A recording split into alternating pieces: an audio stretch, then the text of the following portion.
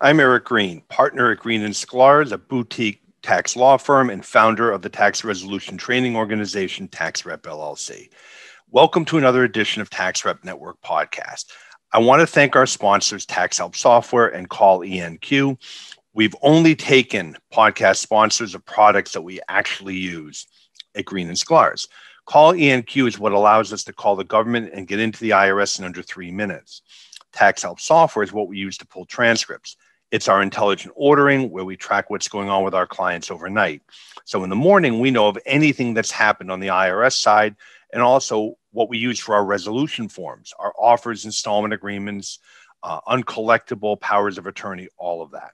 Our sponsors have special offers for you. If you want to check them out, go to taxrepllc.com, resources, and TRN podcast page to view the sponsor offers. Enjoy the episode. Hey, everybody. It's Eric, and thanks for joining me for this week's Tax Rep Network podcast.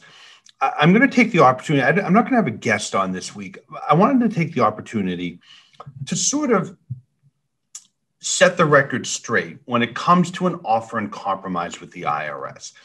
And actually, this goes beyond offers, but I'm going to focus on offers, but you can really say this across the board with the IRS. There's a theory or a feeling that the people, and by the way, you're not wrong if you think this, but there's a sense that people at the IRS who this is their job. They're an offer and compromise specialist. They work in the centralized offer and compromise area. There's this feeling that, or sense that, those people understand how to do offers. They don't. And I want to dissuade you from assuming that whatever nonsense they send back to you when they reject the offer, that somehow that's the end all be all. So what prompted this sort of, I want to call it tirade, but my soapbox for today was I had somebody come in. You know, we're still sort of on the tail end, at least, you know, or those of us who were vaccinated of the virus, and they sent me their offer that was rejected. They did not appeal. And I looked at the offer. I think it's a good offer. I think the RCP is correctly done. So I called one of my tax rep members and said, why was it rejected? Well, you know, they went into sort of this explanation. I said, can you send me their tables? The IRS, when they come back to you with an offer and they're suggesting that you amend or they're going to reject the offer, they show you what they're calculating. And their calculations are nonsensical. And so they didn't accept their own standards in some cases. I mean, it's a mess. So I called the member back because they wanted me to have a call with them and their client. And I really don't want to do that. So I said, you know, I don't want to do this because I'm going to ask you some very difficult questions. I agree with your offer. I think it's a good offer. You applied the rules properly. They took a wrong standard. And by the way, they applied it over the CSED. The taxpayer couldn't full pay. They're rejecting it anyway. Why didn't you appeal? And they said, well, the offer specialist basically was so certain that it was a reject. I assume that they're an offer specialist. So I really decided, I thought about this, and we were going to do a different topic. I was going to have a guest on. I pushed it off to next week. What I want to make clear to you, for those of you who've decided you want to do this, all right? And look, and you can go back and listen to the earlier episodes with Brent Robertson. When I dove into this, I decided I was going to be the very best at what I did. That I was going to master whatever it is I did. I'm going to be the best. I don't want to just sort of float through life. I want to build a really valuable, I want to make a lot of money. I want to have a reputation. What I'm going to do, I want to excel at it. I want to feel proud at what I do. So I, as you probably have guessed, rolled up my sleeves and dove into this area of practice head first. I'm all in on representation and practice and procedure. It's my thing. You would think that government people would do that too, but they don't. That's why they work for the government. Now, I don't mean to, I have friends at the IRS. I'm not trying to offend them or somehow suggest that they're lesser than. They're not. There are plenty of people at the IRS who are very good, who work very hard to help people and help our government and make our system work, and they do a very good job of it. But I want to dissuade you from this idea that whatever the IRS auditor says or the offer specialist says, certainly what the centralized innocent spouse people say, because we all know they're worthless. We, as I've told you, get more between 93 and 95% of our offers accepted. We're on a streak from 19 and 20. We have all 22 of our 22 offers that I have filed accepted. I haven't checked Jeff's. But you have to understand, many of those get done up at appeals, right? We have to take it to appeals. Just this week, I had an email exchange with some folks high up at the IRS because my members and other people probably are calling, ACS, and I told you, $250,000 over the collection statute, set up a streamlined agreement. They're having the people at ACS tell them, no, you got to pay down below $50,000, which, by the way, is the cutoff for the field, the revenue officers, not for automated collections. So we got this so much all over the place. I actually emailed some of the executives, said, this is what we're being told. I went and looked at the Internal Revenue Manual. The 250 still seems to be there. Have you guys changed policy, or is this a training issue? And they emailed back and said, no, Eric, we're sorry. It's a training issue. We're hiring hundreds of new people. Clearly, they're not being trained properly. We'll get the word out. So one, just know it is still $250,000 over the CSED as of July 1st, 2021. But the lesson here is, don't think because somebody works at the IRS that they know anything about taxes or anything, frankly, about even their own area. Don't fold because they said so, all right? With audits, most of the auditors I wouldn't hire, okay? They don't know what they're talking about. They're taking a very aggressive position. They're out to try to stick the taxpayer. You're going to appeals, or we're going to get the 90-day letter. We're going to file in tax court and get to appeals that way. Offer specialists, we're going to appeals. Do not just fold up because they said so. And if you happen to be a taxpayer listening to this, you may have to sit there and make sure that your rep has a spine, right? Or that their spine stays upright when they're dealing with the IRS. Okay. If you're really looking for someone, go out to tax rep directory. You have more than 300 of people. I have trained many of them who do nothing but representation out on tax rep directory. It's taxrepdirectory.com. Go check that out there. You can find somebody in your area, or frankly, anywhere in the country that can help you. Okay. Just the lesson for today, the lesson I want you to take away before the 4th of July weekend is, and I'm not going to say it's all about independence, whatever. Just because the government says so doesn't make it so.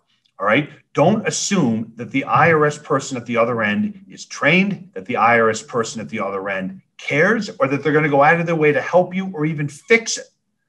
You can respond saying, we believe you're wrong. Here's the proof. They'll reject it anyway. And people get upset. Why do they reject it? You're assuming that they're a passionate, sympathetic human being who cares. They're not. Now, some of them are. Some of them are good people. But what I teach my tax rep members, when we're dealing with an audit, we're going to respond to the audit. Or you're going to, let's say you're going to appeal the denied offer. You have to assume, and this isn't true, but just assume. If you assume this, by the way, you will get better outcomes. I assume the person at the other end is a moron, is not going to go looking through the file, and is not going to go out of the way to help me. In many ways, I'm laying the groundwork to elevate it to management. So when I respond to an audit and I'm appealing, Now you might say we're appealing. We handed over documents. They rejected the documents. So you send in a letter saying we're appealing this. We disagree with this. What I do is saying in the closed audit report they made this adjustment. We disagree with this. We provided documents that showed the taxpayer had in fact spent the money or whatever. Enclose our copies of those documents, and we send in the documents. Now, why do I do that? And some of my members have pushed back saying, well, Eric, it's already in the administrative file. You're assuming that the appeals officer is going to be energized enough, probably working from home, by the way, that they're going to now try to order the file, get into the file, go through the file, and find the information that helps your client. They're not. Anything you want them to consider is in the package. I know you've given it to the auditor. I know you faxed it to them again. Assume that the appeals officer isn't going to see it. Give them everything you want them to see. If you can make this dummy proof, enclose one packet with tabs, cross-reference, I highlight, I use stickies, make this as dummy proof as possible. You will get better outcomes. Do you have to? Maybe, maybe not. But do I have to then have the appeals officer say, well, I looked at your package and I don't see this. And now you're back and forth trying to show them where it is or then get it to them. Just give it to them. Everything you send to the government, if you send it in as a complete package, all put together, it's almost impossible for them then to ignore it because you've given it to them. If you ask them to go look for it, they can ignore it. And they're not going to go looking for it. With the offer, the rejected offer, we disagree with this. Here's the real number. Here's why. And here's the backup again, Mr. Appeals Officer. Make it dummy proof. Make it a complete package for them. You will get better outcomes. Number one. Number two, do not be afraid to go to appeals. Sometimes these auditors are like, oh, I see this is going to appeals. Great. Get the hell out of my office. All right. You're taking up space. You're attracting flies. All right. I got a life to live. I'm going to appeals. Wonderful. If you've never been to appeals, there's nothing to fear about appeals. In fact, I'd rather deal with appeals. They're better trained. They're willing to cut deals, horse trade on certain issues. I can work things out. Appeals with offers can actually bend the rules a little bit. If you can have special circumstances, they will consider it. I would much rather deal with appeals. Now, that doesn't mean we always, slam dunk everything at appeals. They're not just going to fold up and agree with us.